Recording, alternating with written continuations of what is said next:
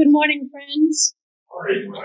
I invite us to begin our worship service with a time of prayer for the people of the Ukraine, for the civilians and the civilian soldiers who are taking up arms, for the soldiers, for the children and the women who are fleeing, the children who may never see their parents again. Let's have a moment or two of silence.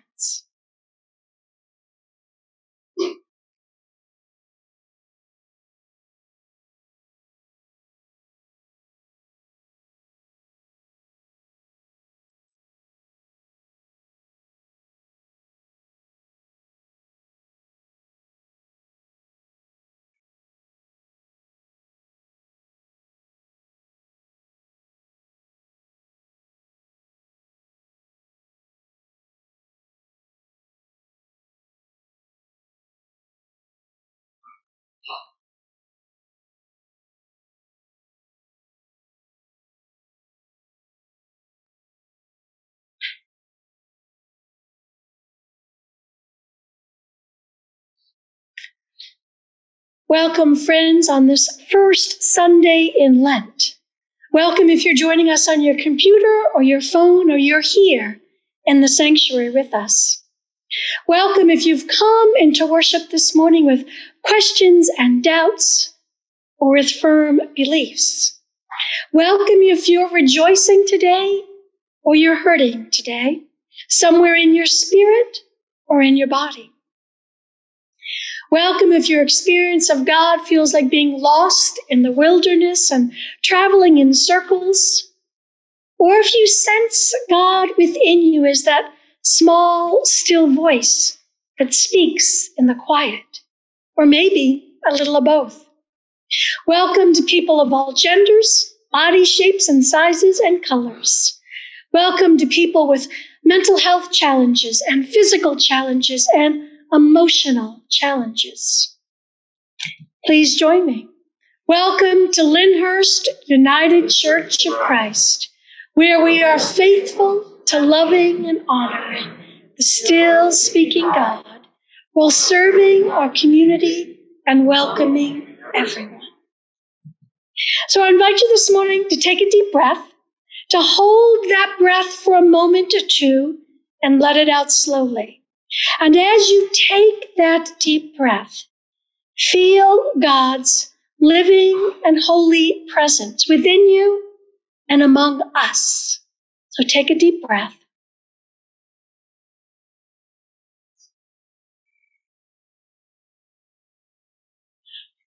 And let us worship God together.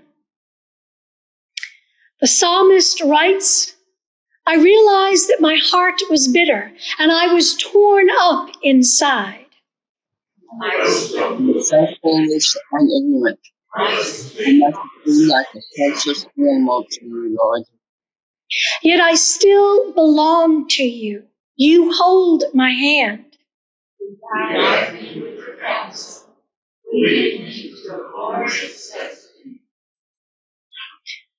Whom have I in heaven but you? My health may fail, and my spirit may grow weak. Let us worship and praise the God of heaven and earth.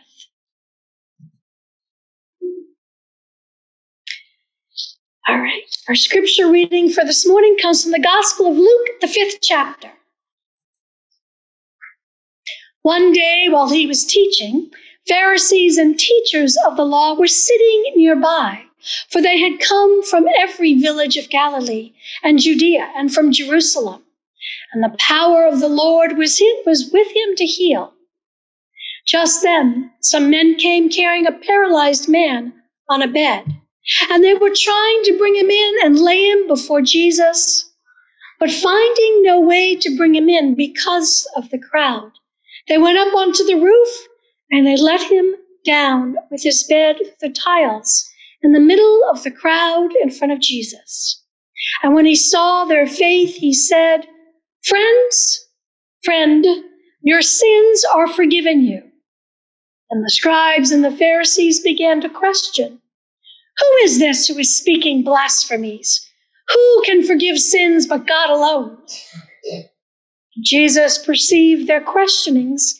He answered them. Why do you raise such questions in your hearts? Which is easier to say, your sins are forgiven, or to say, stand up and walk? But so that you may know that the Son of Man has authority on earth to forgive sins.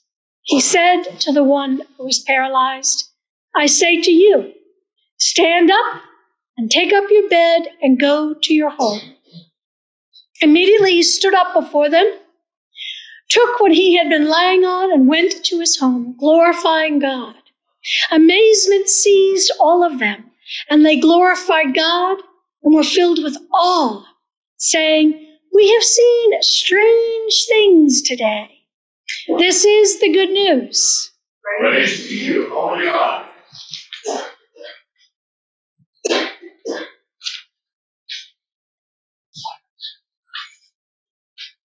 Here, why don't I give you the mic, and I'll push the button. Put it where it says.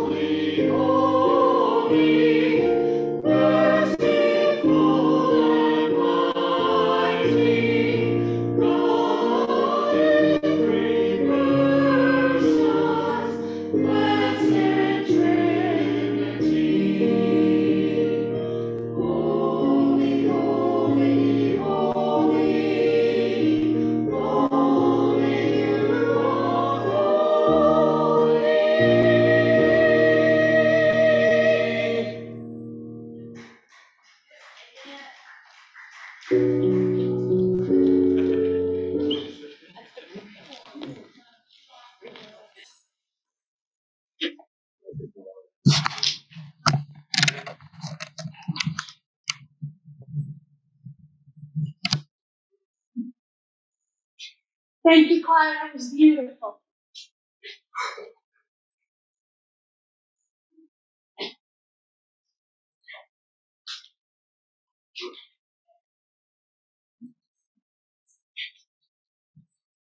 Let us pray. Holy and gracious God, in the reading of Scripture, may your word be heard. and the meditations of our hearts, may your word be known. In the faithfulness of our lives, may your word be lived. Amen. There are two sides to forgiveness: receiving and giving. Receiving forgiveness in many ways is harder than giving forgiveness. You may struggle with that feeling of being unworthy of that gift of grace and forgiveness. Forgiveness empowers you to recognize your spiritual pain, enabling you to heal and to move forward in your life. Forgiveness reminds you that you are a beloved child of God. Receiving forgiveness then makes it easier for you to forgive others. In our story for this morning, Jesus offers spiritual forgiveness and physical healing to a paralytic man. Do you have any idea what it's like to sit day after day, knowing that nothing will ever change? Do you have any idea how absolutely depressing and demoralizing it is to lie in the public square on a 6-by-4-foot cot day after day, hoping that people will have pity on you and give you just a few coins so that one of your friends can go out and buy some food for you? No, I'm sure no one here tonight or this morning has the faintest idea of what that is like. And I hope you thank God every day that you don't know what it's like. It wasn't always this way. As a kid, I could run and jump and play. I remember I thought there was nothing that I could not do. I had all the hopes and dreams that you had as a young boy or a young girl. My mind was full of great ideas, and my body had the strength and the stamina to do whatever I wanted to do. That all changed one day on the shore of the Sea of Galilee, which is where our home, Capernaum, was located. It was a favorite spot for my friends and myself, and we would spend countless hours all summer long. It was all about a dare. I had the reputation of never turning down a dare. No one could ever say that I was afraid. No, not me. A tree near the water had this big limb, and one of my friends invited me to go to the end of that limb and jump off into the water. Dive right off that limb, my friend said. I dare you. Well, why not? I thought. What could it hurt? In that instant, my whole life changed. When I did not come back out of the water, my friends jumped in and pulled me to shore. I had nearly drowned. In the days ahead, I wish I had drowned. I had no feelings in my arms or my legs. I couldn't move. I couldn't do anything for myself. I couldn't walk. I couldn't stand. I couldn't even feed myself. As the days went on, I recovered a little bit of the movement in my arms, but nothing changed in my legs. I thought maybe with the passage of time, I would regain the use of my legs. But I did not. For months, my parents took care of me. My friends came by often. They felt terrible about what had happened, and they felt helpless to do anything to help me. As the years went by, one good thing remained, and that was my friends. They came by nearly every day. They never abandoned me. They never forgot about me. They never quit caring for me. Believe me, every day I thanked God that I had friends like that. Most days my father would take me out to the public square where I would beg for money. It was humiliating, but it was the only way that I could bring money into the family. At night, a couple of my friends would help me back home. I always had been a strong young man, and my pride hated that now people had to help me. I remember the first time that my friends told me about a new teacher in the area. They said they had heard this Jesus speak, said he had a remarkable way of interpreting the scriptures. He seemed to have insights that no one had ever heard before. Begging like I did in the public square exposed me to all sorts of people. Anyone who thought they had anything to say would come to the public square, and they would hold court.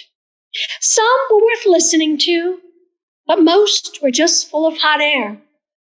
I suppose you could say I had grown a little skeptical, maybe even a little cynical. Some people who came into the square stayed far away from me. I imagine they were probably thinking, what could he contribute to the conversation? You learn a lot about people when you're disabled. You learn who your friends really are. People look at you with pity in their eyes, and maybe they even drop a couple of coins into your cup, and then they walk away. I'm not sure what they're afraid of.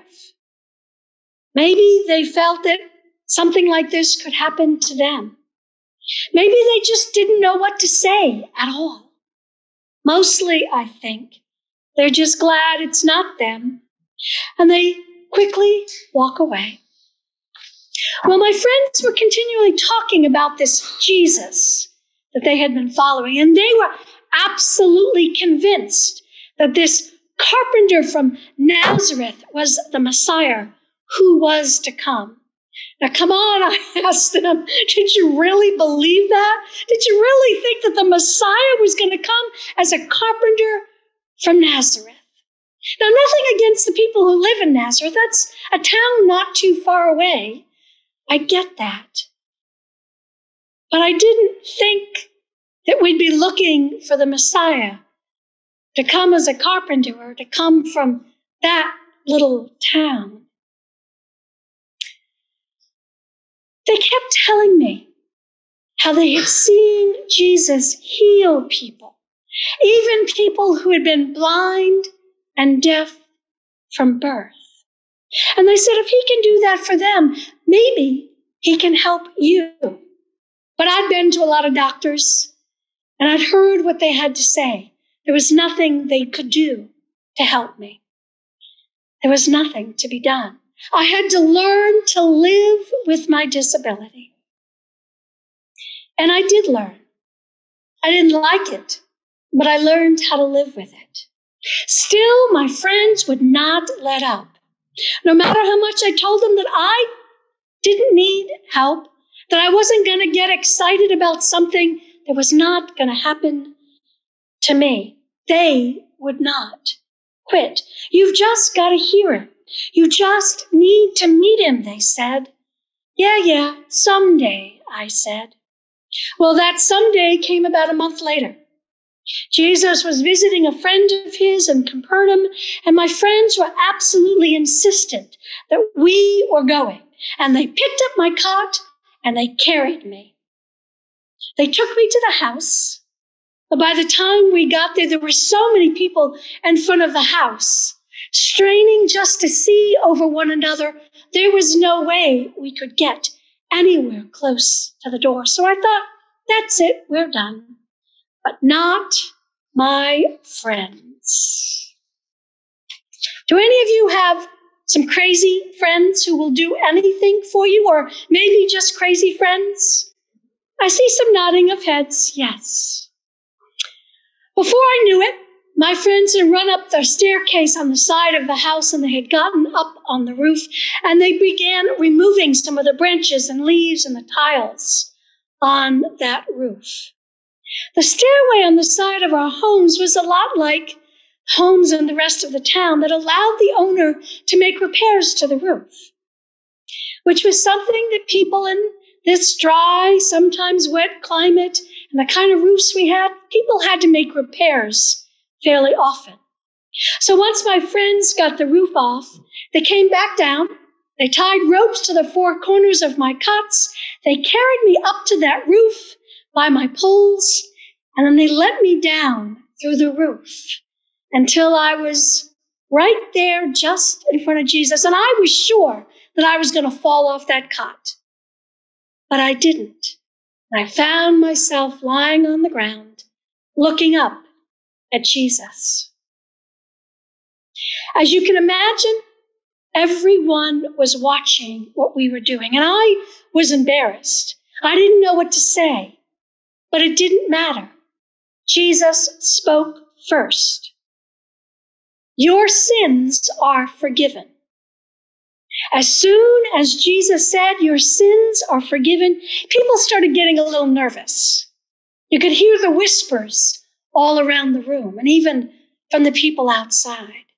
Who does he think he is? Only God can forgive sins. Is he claiming to be God? Jesus smiled at the muttering crowd and said, which is easier to say? Your sins are forgiven, or get up, take up your mat, and go home. But so you know that I have the authority to forgive sins. And then Jesus turned and he looked at me, and his eyes were sparkling, and he had a big grin on his face, and he said, get up, take up your mat, and go home. Was he kidding? Did he expect me to just stand up and walk out of there? How many years of not having any feeling in my legs? Did I really think that I could do what he said? Could I just stand up and walk? I looked at him, and I knew that is exactly what he thought. It was when I started to prop myself up on my elbows that I began to feel something in my legs. I looked up at him, and I knew that he knew what I was feeling. I pushed myself up onto my knees, and you could hear the people around me gasp. They knew me. They knew what had happened to me. They knew I couldn't feel anything in my legs until this moment. So I reached up, and Jesus took my hand, and he helped me to my feet. I was standing, and I was standing on legs that only a moment before didn't feel anything. And I kind of moved from side to side, kind of rocking a little bit, testing each leg to see if it was real. And it was real. It was real. One of my friends handed me my cot, and I walked out of that house without any help, carrying my cot just like he said. I was totally speechless. But you should have heard my friends. They were laughing and slapping me on the back, saying, see, we told you. We knew he could do it. For the next several days, I couldn't wait to get out of bed, to be sure it was real and not just a dream. But it was no dream. I could walk, and in the days to come, I could run, and I could jump. I could do anything that anyone else could do. I was completely healed. But something even more important happened.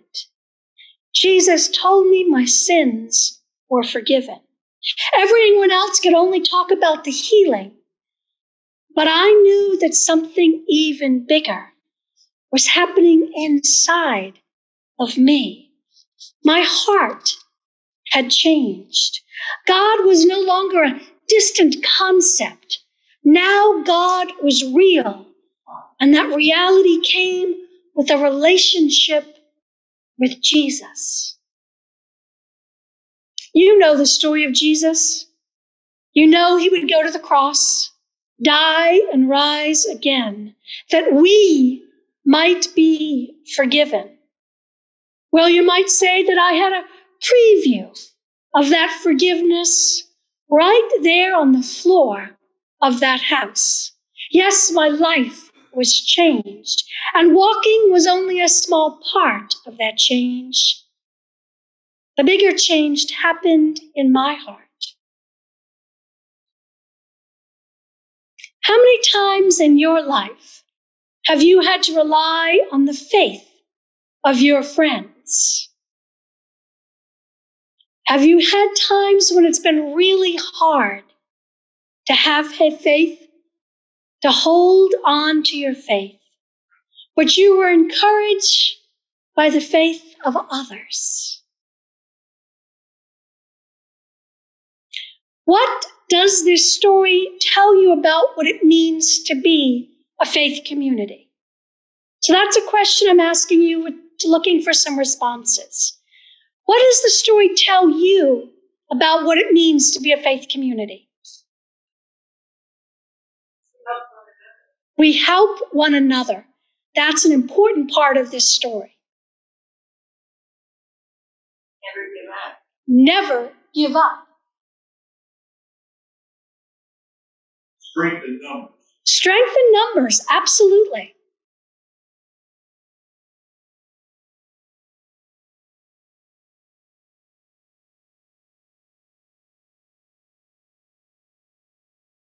Step outside of your comfort zone and try.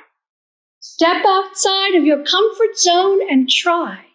It's okay to ask for help.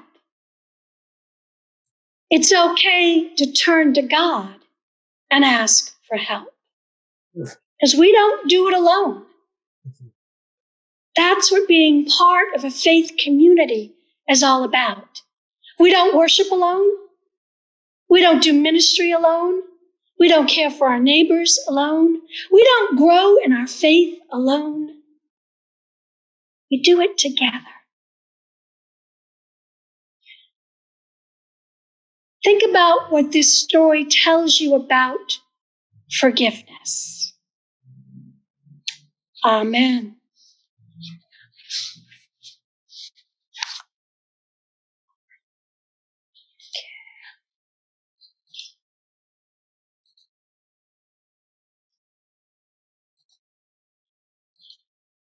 I Come With Joy is our communion hymn for this morning.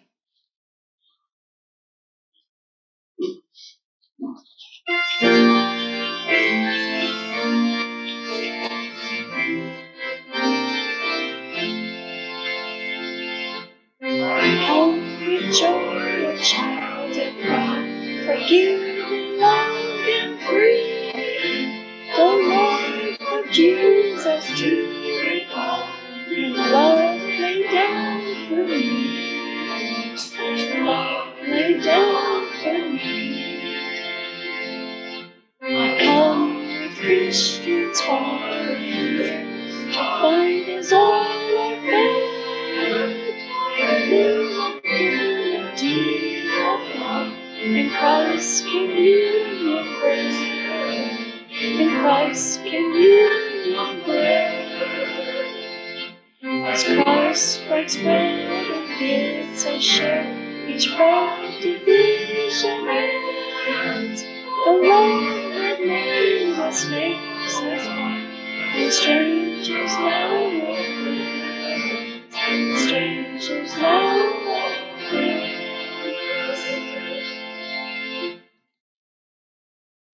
So it is the first Sunday of the month, so let me ask, who has a birthday in the month of March?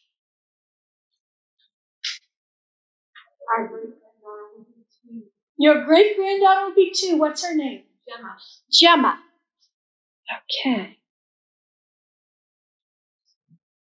Sharon? I don't know, Kelly. Kelly and Sharon?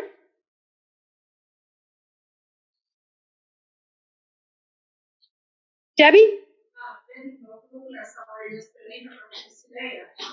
Wonderful. Regina?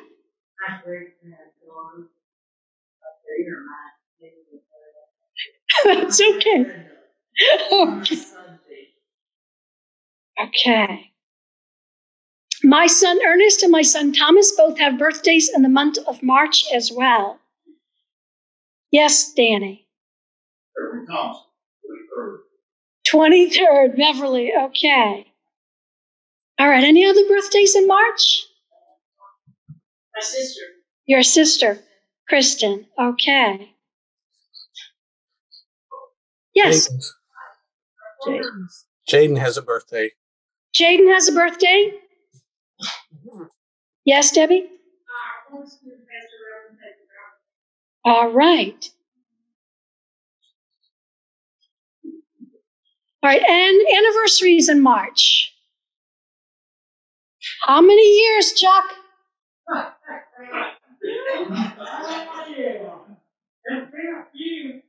It's been a few. 59 years. Congratulations. Excellent. I will. Any other anniversaries that we know of in March? Yeah, it was the only one I thought. Okay, let's sing happy birthday to our friends. Happy birthday to you. Happy birthday to you. Happy birthday, dear friends. Happy birthday to you.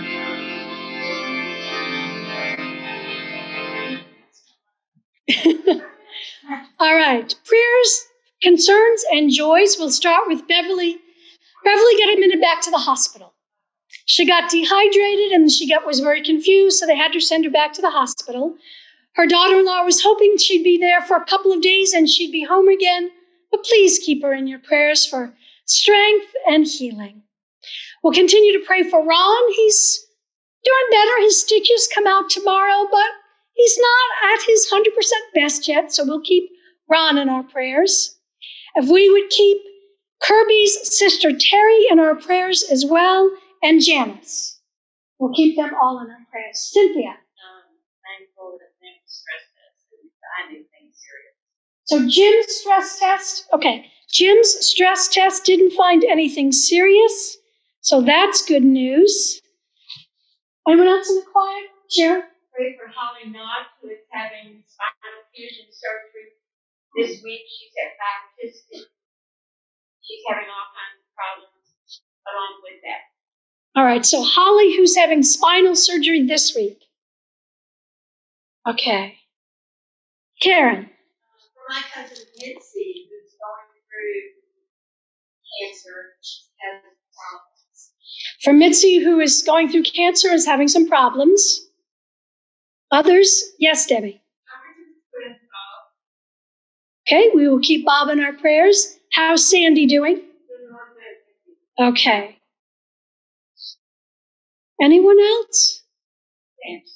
Nancy? My friend Jean had a problem with her blood pressure. No, we had talked to her for 90 over 40. Okay, so Jean, who's having problems with her blood pressure.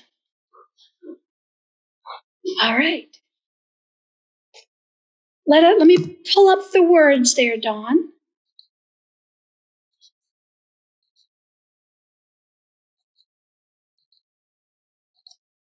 Okay.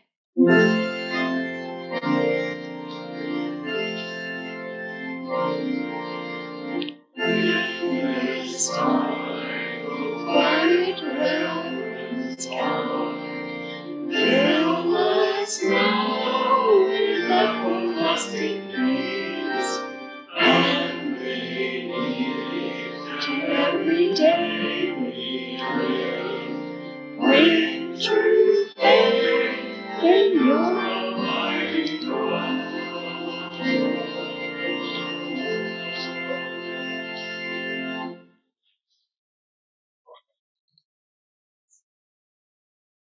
Let us pray. Holy and wondrous God, we praise and honor you for creation, for the gift of life, and for your abiding love, which brings us closer to you, the source of all blessings. We thank you for revealing your will for us in the giving of the law and the preaching of the prophets. We thank you especially that in the fullness of time you sent Jesus, born to our sister Mary, to live in our midst, to teach us, to share our suffering, and to accept the pain of death at the hands of those from whom Jesus loved. We rejoiced that on the third day you raised Jesus Christ from the tomb to new life. We celebrate the coming of the Holy Spirit to gather your church, by which your mission and ministry may be done in this community and in the world.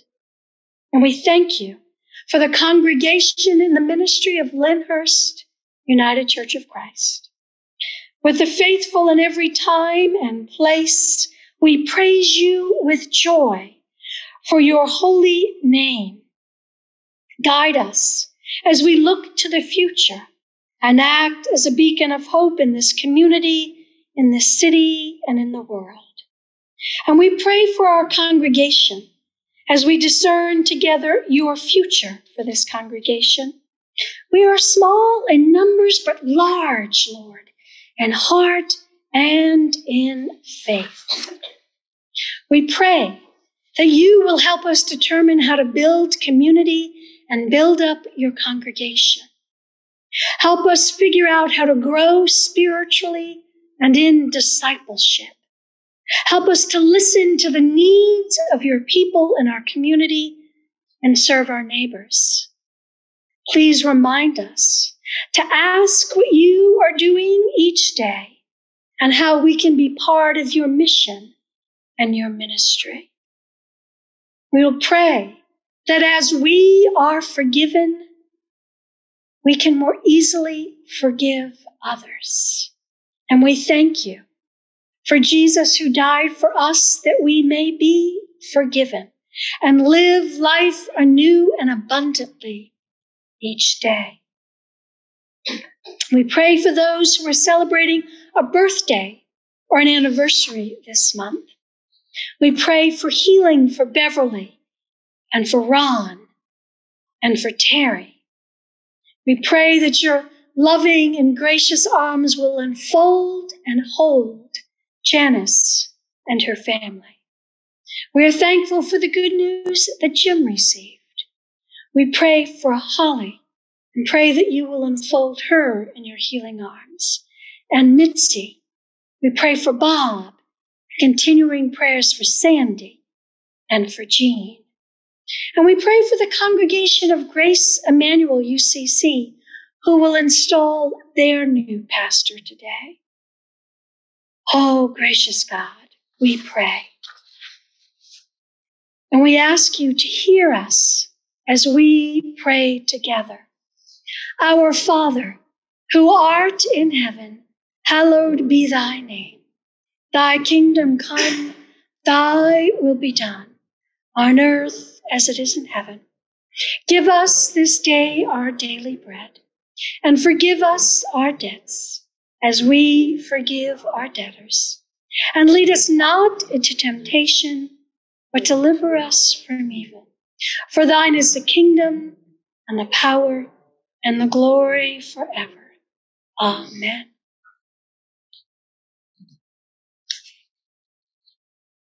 We come today to the table of grace, for Jesus invites us and calls us by name. I don't think the Holy Spirit's going to come if we sound like we don't care. So take a moment to feel the joy of the invitation to this table, to Christ's table. Come, Holy Spirit, come. Oh, now the Holy Spirit might come. Come to the table of love, for whoever serves in love knows God.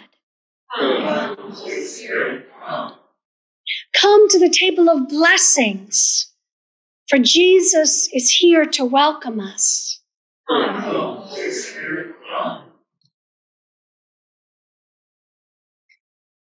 We come to the communion table today seeking the presence of the living Christ in fellowship with our friends in Christ, those who are gathered here, those who are gathered in the little boxes on Zoom, those across the nation and the world who will come for the sacrament of communion.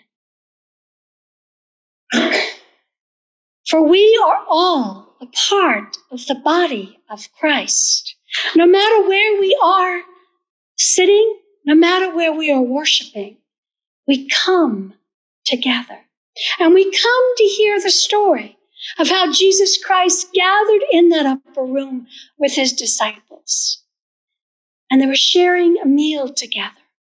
And in the midst of that meal, Jesus takes just ordinary bread, but he does something that becomes extraordinary, something that becomes special, something that becomes a sacrament.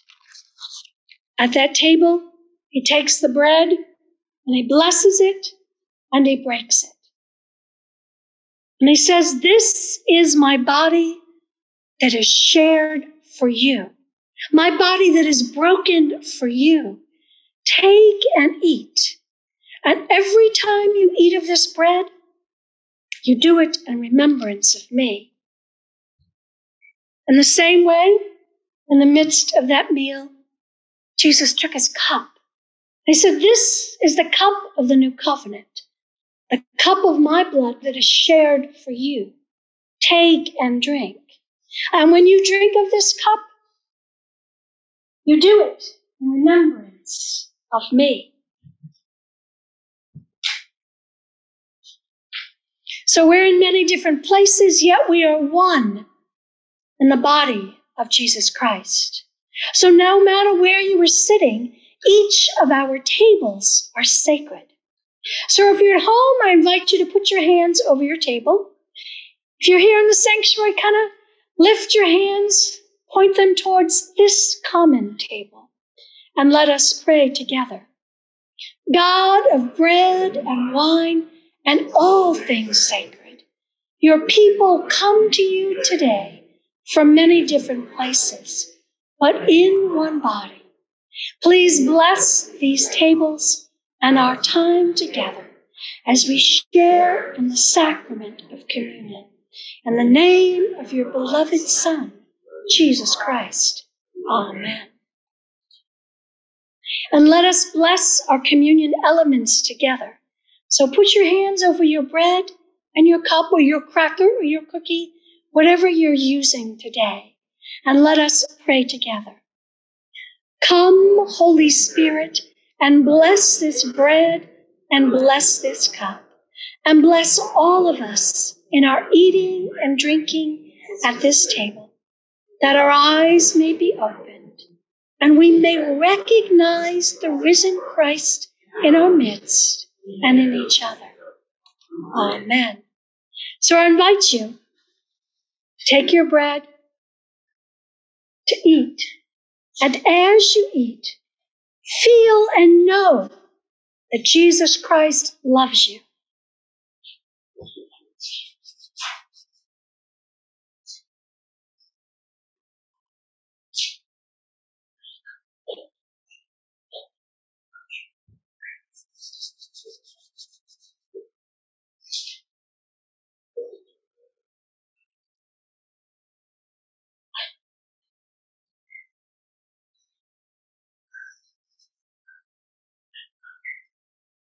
And take your cup, the cup of the new covenant, and drink, surrounded by the blessings of God's Holy Spirit.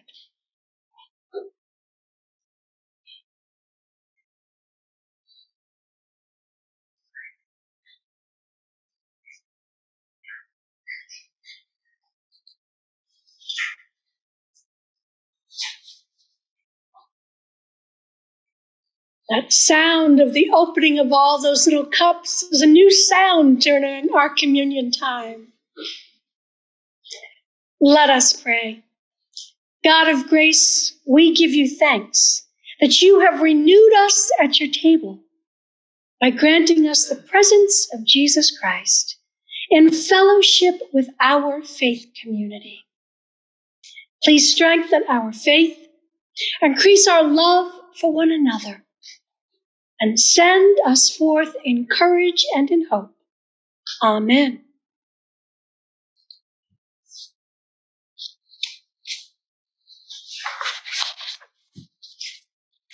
we are invited to respond to God's forgiveness with grace and thanksgiving and praise.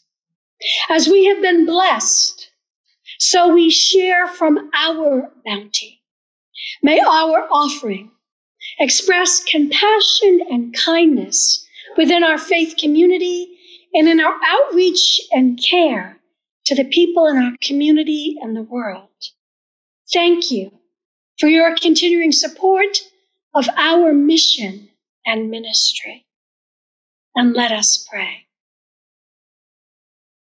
Holy and gracious God, please bless our offering that we return to you. Multiply and use them to bring the good news and the living presence of Jesus Christ to this community and the world. Amen. So what do we do now? You are a beloved child of God, forgiven by Jesus. What do you need God to forgive you for this week? And who do you need to forgive or to be forgiven from? Show compassion and kindness to someone this week. So I have several announcements to share. Thank you to everyone who contributed gift cards and monetary donations to First Christian DOC. This week on Thursday, I sent a check for $2,625 and $210 worth of gift cards to that congregation to share with the people in that community around Mayfield, Kentucky. Thank you. Your generosity overwhelms me so very often. We have 2 Lenten outreach projects this season. We have food donations for South Louisville Community Ministries. Right now, they are very low on canned soup and canned and jar spaghetti sauce, pasta sauce. So if those are things you can pick up this week, that would be wonderful. Yes, Karen. And also mentioned to me canned fruits. Canned fruits they need this week as well. So we would appreciate it if you're at the grocery store, if you could pick up any of those things. Jim Mayer is going to count our donations every week before I bring them to South Louisville, and we'll just keep a running tally of what our donations are. And then also we are accepting donations for Care Africa. And Kathy talked a little bit about them last week. The picture up on the screen is the picture that's on the calendar that Kathy left for us to see of the students and the teachers at the school. Our donations are for their school feeding program, so these students don't have to go to school hungry. There will be an in-person and a Zoom Wednesday evening services during Lent at 6:30 here. You can get on with the Zoom link that Sarah will be sending out or be here in the sanctuary. Our theme for our Lenten services in the evenings is, This is Us, or Is This Us? Sharon Crosby and I will be leading these services together. Thank you, sir. In addition, Lyndhurst and Bethany UCC are having a time of devotions and journaling on Wednesday afternoons at 12 noon. We will be using the book Writing to God.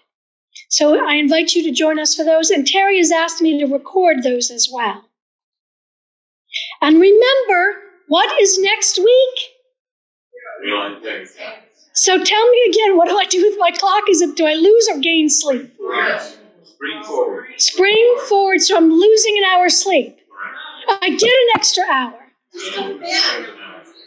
Just go to bed what? Go to bed an hour earlier than you usually do. Go to bed earlier. Okay. Put my clocks ahead. Okay. So try not to be, does that mean you'd be an hour early for church and Sunday school? That's okay. You can come early. I don't want you to miss it, but sure, come early next week. Oh, it's the other way around? We'd be late? Oh. Don't be late for church next week. Change your clocks. I don't know why this confuses me. It happens twice a year.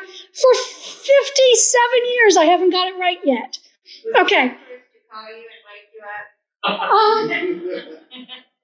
Actually, the joy is my phone will change itself and wake me up. But thank you.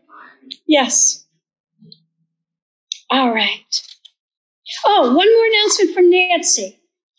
She's inviting, I guess, the women of the church to attend Church Women United annual assembly on Saturday, April 9th at 10:30, with lunch served at 11 at the Hotel Louisville.